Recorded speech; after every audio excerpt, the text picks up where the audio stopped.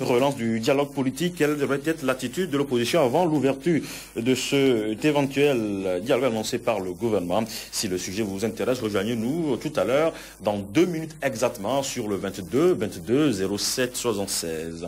Nouvelle expression, le quotidien privé de Rolandou manœuvre d'une alternance à la togolaise, les forces en présence, avec en image le président Fornia Singbe, le député Kwacha, Pascal Bodjona, colonel Massina Yotrofei et le colonel Tetikpina. Nation, encore une autre affaire de drogue qui pourrait compliquer la situation à Kwacha Nyasingbe. Dossier, quelle est la fréquence idéale des rapports sexuels? Réconciliation et religion, quand Monseigneur Bariga tape sur la fibre sensible des Togolais. Courrier de la République, dernier réglage avant le procès Kwacha, co-accusé, fort dans le tournant de sa crédibilité politique. Gestion chaotique de l'après-accord APT-UFC, Gilchrist Olympio et ses lieutenants mangent leur totem. Débarquement de riz au port autonome de Lomé, la contre-offensive de Julie Béguédou. Le procureur général se trompe d'époque, les décisions de justice moins qu'une serpillière usée chez Atara Ndakela. Mais bas sur la préfecture de Golfe, à Boka, Agbenyega, au cœur d'un réseau de pillage, gestion familiale de déni public, abus de biens sociaux et création de sociétés écran. Le correcteur d'Olivier Glapé, marche de protestation de samedi, l'ANC et ses alliés sont formels, les préalables avant tout dialogue. Gestion drôle et parcellaire de la vie chère au Togo, créer une boutique spéciale aux forces armées togolaises avant, avec la réduction de plus de 50% des prix des produits de première nécessité. Avec en image le colonel Atatis Pinan, chef d'état-major des forces armées togolaises, et Fornia Singbe, le chef de l'État. Révélation de Sahel Intelligence vers une complication du dossier Kwacha, les services américains sur les traces du député de la COSA pour son appartenance à une filière de drogue. Agitation après l'annonce du dialogue inclusif, cette traite qui se sert du manteau d'opposant pour faire de la politique business. Avec en image, Maître Yodi Agbo du Car, Edem Kodjo et le professeur Léopold Messan Ninevi. Liberté quotidienne, croisade contre le député de la COSA, du coup d'État au coup de drogue, les détracteurs de Kwacha Nyasingbe diversifient les pistes d'accusation. Un dossier de trafic de drogue parallèlement ressuscité. Affaire de riz toxique au port autonome de Lomé, mensonge à tous les niveaux, le doute persiste sur la qualité de la marchandise. Le riz vient de la Thaïlande et non des États-Unis d'Amérique. Recrutement d'un nouveau directeur de la CET, les agents sceptiques quant à l'aboutissement du processus d'appel à candidature. Le dauphin de Roger Zondiani, polémique autour d'un supposé riz toxique débarqué au port autonome de Lomé. Il n'y a aucun danger de mort. Madame Julie Béguédou, je cite, « Je ne peux jamais importer du riz toxique pour tuer la population ». Et puis ces informations sont de pures allégations émanant de personnes peu qualifiées. C'est une partie de la citation du communiqué du ministre Artem Aoumezounou, qui est le ministre du Commerce. La dernière apparition avec nous ce matin, c'est Forum de la semaine, affaire des 9 députés proches de Jean-Pierre Fabre. L'UIP reprécise ses intentions et dénonce l'interprétation erronée de sa position. Note confidentielle d'Anders Johnson, secrétaire général du comité des droits de l'homme de l'UIP à Basse-Moufo, et dit, je cite, le comité m'a demandé de souligner qu'il n'y a ni le mandat ni l'intention de s'ériger en contre-pouvoir aux institutions togolaises. Scoop, Forum Scopie, l'ouverture du procès de Kwacha et co-accusé prévu pour ce vendredi. Les citations aux inculpés doivent être délivrées aujourd'hui. Les Togo Tex International SA marche des ex-employés pour réclamer le paiement de 140 mois d'arriérés de salaire. Puis fête traditionnelle d'Adinou Cousin 2011 dans la préfecture de Vaud. Gré de Vaud et Aspito interpelle les cadres à privilégier une réflexion sur l'état de décrépitude avancée de la localité au détriment de l'aspect folklorique.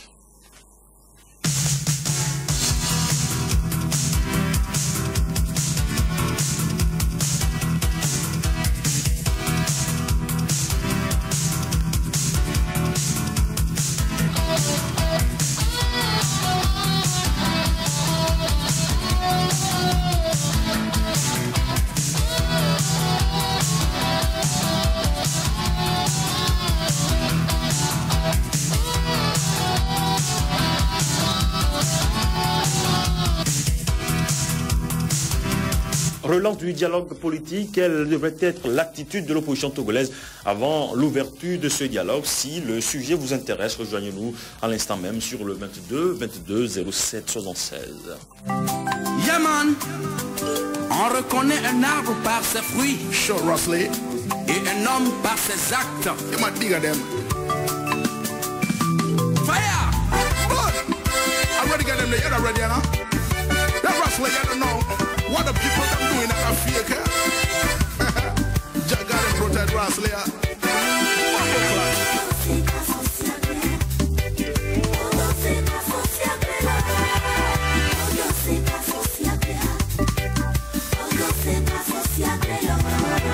Pourquoi nous bien yéyado? Pourquoi nous bien yéyado? Pourquoi nous bien yéyado? Papa gan, pourquoi nous bien yéyado? Odo se ba social blé. Wonto wedo se ba social blé lo. Papa gan, papa gan, wonto do se ba social blé lo. Tu as dribblé tout le monde. Tu as trompé tout le peuple.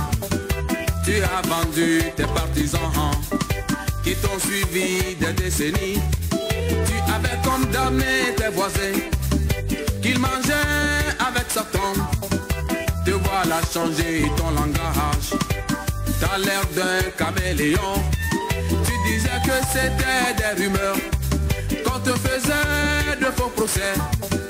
Te voilà pris la main dans le sac. Papa, t'as mangé ton totem drap.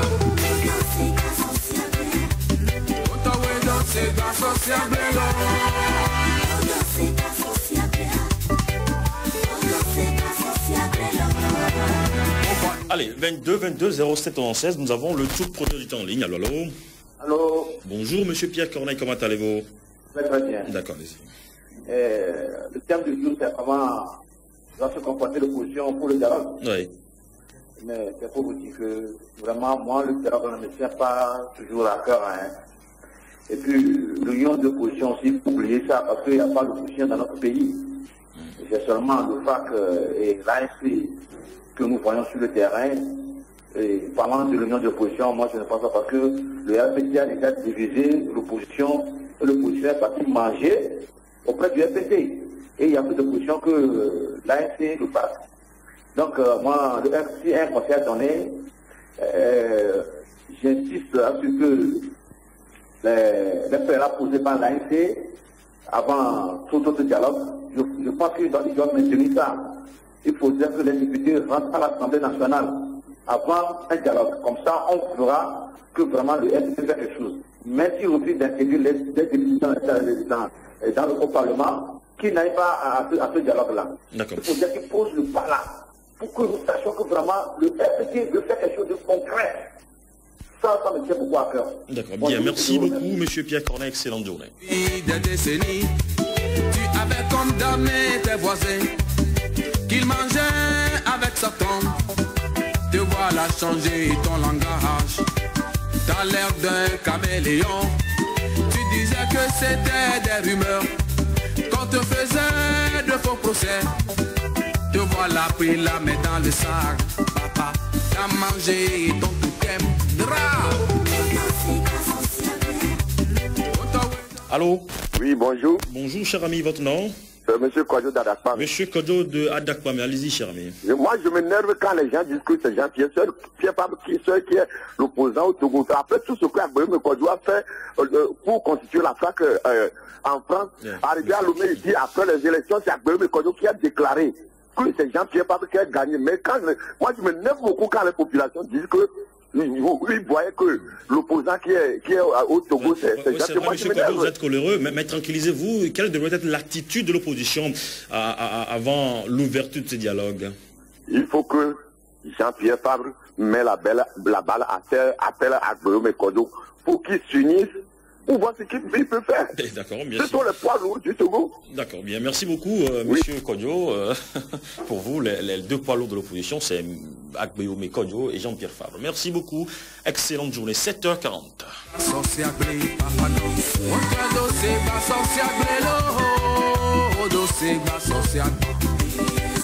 Allô, allô. Bonjour, mon cher. Bonjour Joseph, comment allez-vous? Très bien. Allez-y. Moi, je vous dis, dialoguer, moi, je ne pense pas. Je vais dire à mes frères opposants de rester toujours mobilisés. Nous allons marcher jusqu'à le régime RPT Diapatou. Dialoguer chaque fois, moi, je ne pense que ça va donner quelque chose d'autre que je protège. D'accord, merci beaucoup d'avoir fait bref. Totem avec la dent, ça veut dire tu as mangé ton totem. Bo.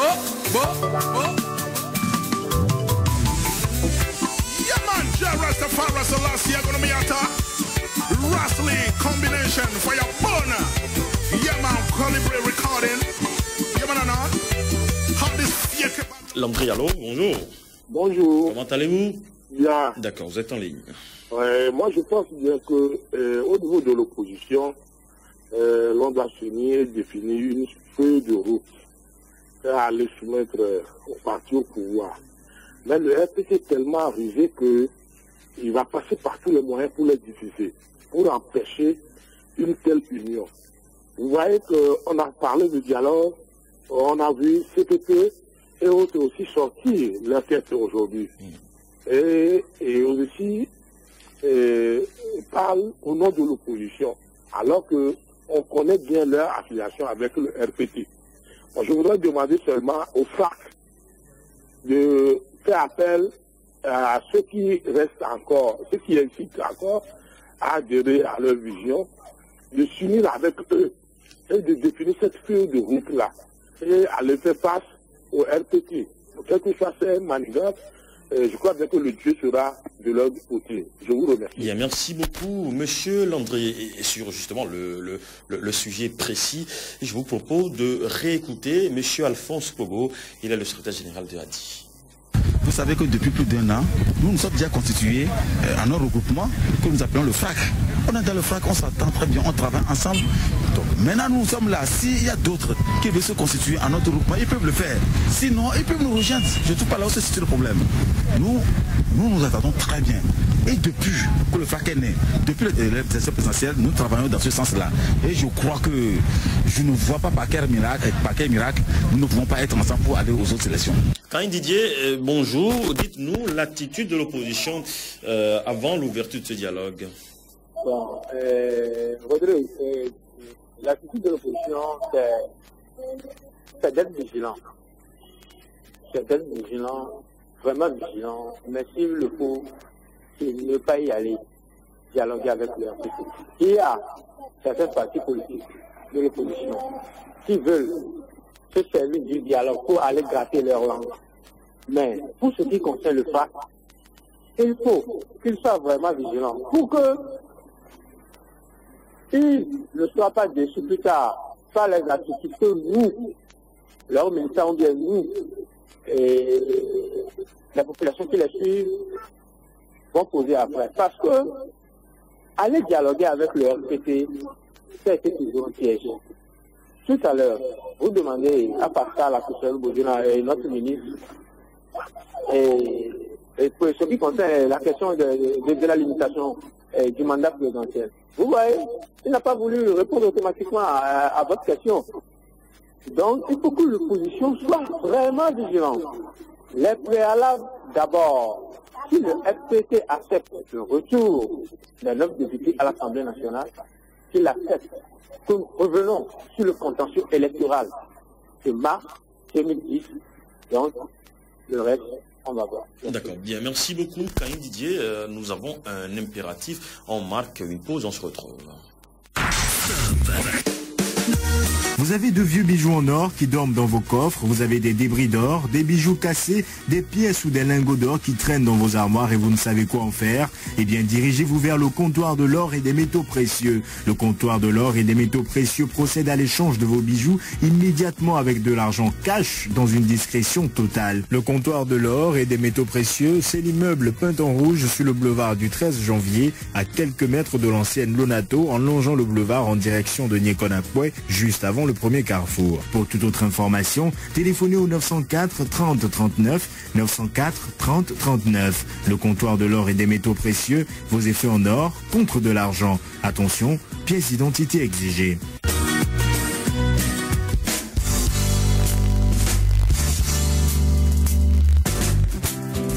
sous le patronage des ministères du commerce et du secteur privé, de celui des arts et de la culture, avec l'appui du ministère de la communication. Abolingo organise la grande foire culturelle et commerciale inédite dénommée Vacances Partage, première édition, du 12 au 28 août 2011 à la place des foires face à l'ex-Boiscore.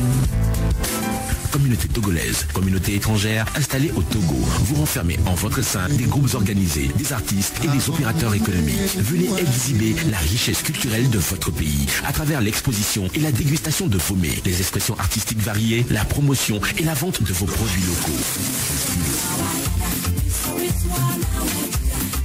Élèves, étudiants de grandes universités et écoles, venez compétir dans différentes catégories de jeux, concours et spectacles. Culture générale, informatique, karaoké, humour, contes, créativité et remporter plusieurs lots. Institutions, organismes, sociétés, industries, banques, commerçants. Vous prenez le brassage culturel, saisissez donc cette opportunité pour vendre votre image et faire de très bonnes affaires. Partenaires, groupe business Panini, Rainbow Design, Bomako, Brasserie Bébé Lomé, TVT, TV2, Radio Lomé, Canal FM, Nana FM, la légende. Réservation de stand et inscription reçue chez les médias partenaires et au siège d'Abolingo, à côté de la petite poste de Niconapoué. Infoline 240 89 07 955 30 30 855 15 20. Vacances Partage. L'intégration au centre de la culture. C'est du 12 au 28 août 2011. Moustique, moustique, tu es un boni. Moustique, moustique, tu es un assassin. Ma chère, le palu fera chez moi. Mes enfants, mon mari et moi-même sommes atteints. Comment fais-tu pour être en si bonne santé? Tu me piques, moi je dors pas. C'est simple, cousine. Il faut dormir sur une moustiquaire. Pas n'importe laquelle, mais une moustiquaire imprégnée d'insecticides. Moustiquaire, moustiquaire. Ah bon? Où est-ce qu'on peut trouver ça? La moustiquaire imprégnée se vend dans les centres de santé et dans les pharmacies. Tu piques mes enfants. Maman, le paludisme s'attrape uniquement par la piqûre de moustiques. On peut l'éviter en dormant sous moustiquaire imprégnée d'insecticides. Ceci est un message de l'UNICEF et du ministère de la Santé du Togo. Parmi ces belles créatures se trouve la prochaine reine de la beauté togolaise, la Miss Togo Crue 2011. Le comité national Miss Togo Move, sponsor officiel, et l'ensemble des partenaires vous invitent à la grande finale de l'élection Miss Togo 2011. Venez découvrir au cours d'une soirée aux 1000 couleurs et pleine de surprises agréables, celle qui représentera la beauté togolaise pendant une année. Rendez-vous le 27 août 2011 au Palais des Congrès de Lomé à partir de 21h pour la grande fête annuelle de la beauté togolaise. Billets en vente au comité national Miss Togo à 5 000 et 10 000 francs. Réservation 15 000 francs au 99 69 88 98 22 22 00 27. Miss Togo 2011, c'est avec Amina, Port Autonome de Lomé, Cap, La Poste, NCA, BTD, Sifao Motors, Exigis, Air France, Wassem, Midnight Sun, ATS, Banque Atlantique, Café Informatique, Sil Togo Peinture, École Alpha, African Lady, CCT Bâtiment, Fonmilk, OPS, Crystal Optique, Midnight Sun, Visual Communication, Clinique, Immaculée Conception, Bamondi et tous les médias partenaires. Stop la pub.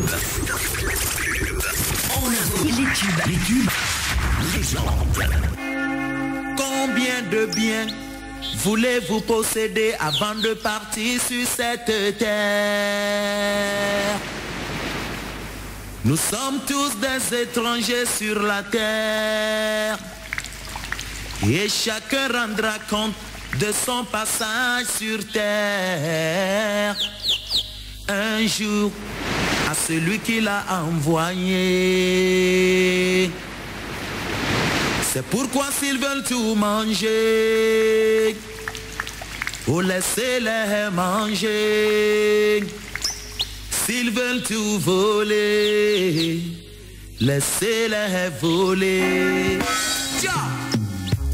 Allez, encore 8 minutes à passer ensemble. Tu es en ligne, allô, allô. Aïe, aïe, aïe, il est parti. On espère qu'il va nous revenir.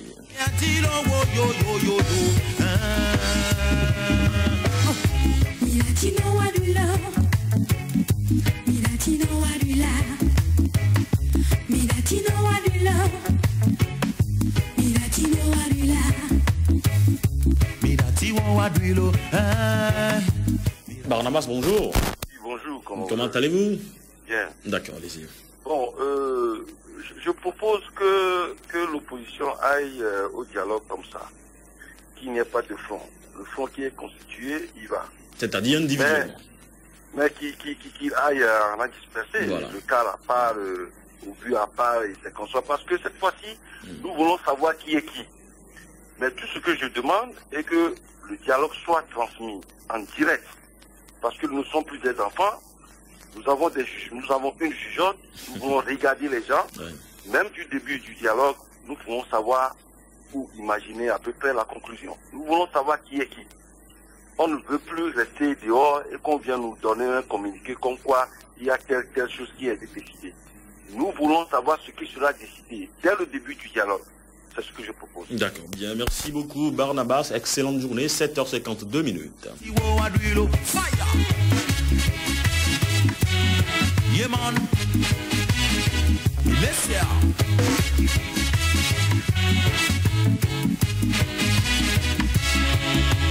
No be you do no kata de no vie. Mi dati wo wadui.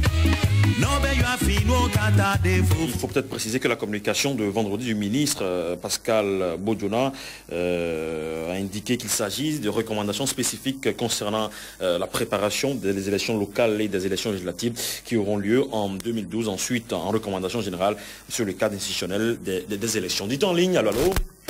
Allô, bonjour. Bonjour, votre nom? C'est Valentin. Monsieur Valentin, de quel quartier?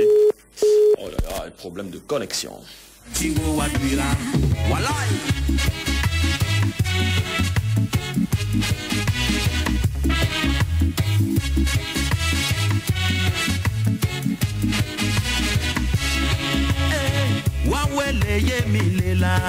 simplement parce que... Gérard, bonjour. Bonjour. Comment allez-vous? Bien. D'accord. Le pasteur Martin Luther King a dit quelque chose. Il a dit, si nous évoluons séparément, nous mourrons tous comme des imbéciles. L'opposition doit être unie, certes. Mais si le parti au pouvoir n'a pas une bonne volonté, rien ne marchera. C'est pourquoi je demande toujours à mes compatriotes de laisser une petite partie pour la prière. Il faut demander la main de Dieu sur le cœur et des opposants et des gens du pouvoir pour qu'ils ramollissent leur cœur. D'accord. Et merci beaucoup. Vous savez, il faut que l'opposition s'unisse pour battre le parti au pouvoir dans les urnes et non pas le parti au pouvoir à la fin devienne l'ennemi à abattre. Il faut que ce pays se reconstruise sur une autre base qui est Dieu. D'accord. Merci. D'accord. Merci beaucoup, Gérard. Il faut également préciser que la communication du ministre Bodjona a également récité les mesures contenues dans l'accord politique global du 20 août 2006 en substance. Elle a énuméré les réformes générales, à savoir la sécurité et la paix publique, le respect des droits humains, l'équité et la transparence des élections, le mode de scrutin, le découpage électoral, le renforcement des moyens d'action de la haute autorité de levier de la communication et les réformes constitutionnelles et institutionnelles proprement dites, c'est-à-dire le régime politique, la nomination et les prérogatives du Premier ministre, les conditions d'éligibilité, etc. Dites en ligne, allô, allô. Allô. Allô. Allô, bonjour. Bonjour. Ouais. Votre nom, cher ami? Oui, c'est M. Haïté. M. Haïté de quel quartier? Oui, Adido Gomé. Adido Gomé, allez-y, M. Haïté. Oui, c'est pour participer à l'émission. Vous êtes en direct, M. Haïté. Oui, bon, moi, je pense que l'union de l'opposition est utile. Et ça, c'est dans tous les pays que nous observons cela. Et ça se comprend, c'est la politique, puisque chacun a sa manière de travailler. Mais ce que je voudrais demander aux FRAC, c'est d'être réaliste. C'est d'être réaliste. Parce que nous avons vu l'attitude de l'UFP au départ et finalement ce que le leader a posé comme acte et qui a contribué à nous enfoncer. Donc, c'est à l'ANC et surtout aux frères, d'être humble. Parce que le fait d'appeler les autres, je crois que c'est toujours la même politique là. Le fait d'appeler les autres, ils disent, s'ils veulent, s'ils se joignent à nous, ce n'est pas comme ça que ça se fait. C'est à eux. Quand on est un grand parti, bien on s'estime un grand parti, il faut avoir la manière de faire la cour aux autres. Et donc cette manière de dire, bon, c'est nous que nous sommes déjà la majorité, alors que la majorité c'est dans les urnes. Et le peuple ne peut pas toujours être vite. Il arrivera un jour, les gens seront éveillés pour comprendre concrètement qui fait des propositions concrètes. Donc il faut qu'ils soient humbles et d'inviter les autres pour pouvoir aller au dialogue. Et qu'ils comprennent que même s'ils sont majoritaires en arrivant au dialogue, ce n'est pas parce qu'ils imposent un certain nombre de conditions, ils font des propositions que nécessairement ces propositions soient les plus réalistes. Donc nous allons les observer. Qu'ils aillent en rang dispersé ou bien qu'ils fassent un bloc pour aller, nous sommes énormément fatigués, nous allons attendre voir, nous allons apprécier des propositions des uns et des autres. Donc vraiment il faut que ça vraiment je les invite. Parce que nous sommes de l'ancienne IFC. Depuis que l'autre a fait des trucs maintenant, nous sommes là, on n'a plus donc deux partis. Nous voulons, avant vraiment de nous aider, nous sommes des intellectuels pour savoir vraiment des partis qui comprennent nos problèmes, notre cas spécifique du Togo, pour pouvoir quand même mener à bien le dialogue dans l'intérêt vraiment du peuple togolais. D'accord. Merci beaucoup et excellente journée. L'Afrique a voulu, les dirigeants n'ont pas pu. Promesses annoncées, promesses oubliées. Corruption, xénophobie n'ont pas eu d'adversaire. Mon peuple pleure parce qu'il n'en peut plus. Tout ça c'est oba. Tout ça c'est oba. Tout ça c'est oba. Tout ça c'était oba. Nous avons voulu, mais cette fois nous n'avons pas pu. L'éléphant annoncé est arrivé avec un pied cassé. Corruption, xénophobie n'ont pas eu d'adversaire. Mais on nous fait croire que tout va très bien. Mais ça veut dire, ce que ça veut dire, ça veut dire. Tout ça c'est oba. Tout ça c'est oba. Tout ça c'est oba. Tout ça c'est oba.